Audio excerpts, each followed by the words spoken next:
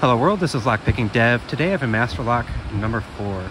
We're at Comet Falls, one of the largest falls there is.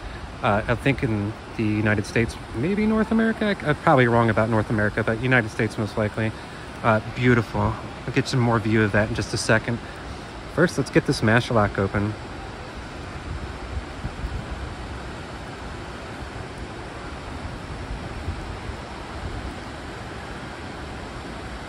Feels like pin 2 is binding, but it's not lifting for me. So we'll leave that alone, go in the back.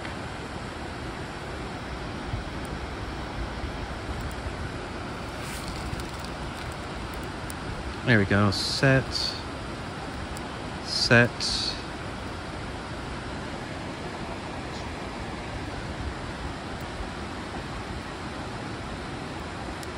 And one, there we go. There's our open, finally.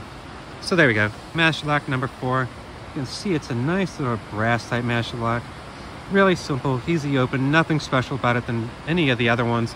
I imagine it's number 4 and it's the brass like this just to be a little bit weather resistant in some way, shape, or form. Let me show you around. Oops, sorry about that. In the back there you see Comet Falls. Absolutely beautiful. Most of the time it is covered in snow here. And last time I was here, I actually saw somebody fall down one of the embankments here, almost all the way into the water. There we go. Very moody Washington Tuesday at Comet Falls. All right, that was a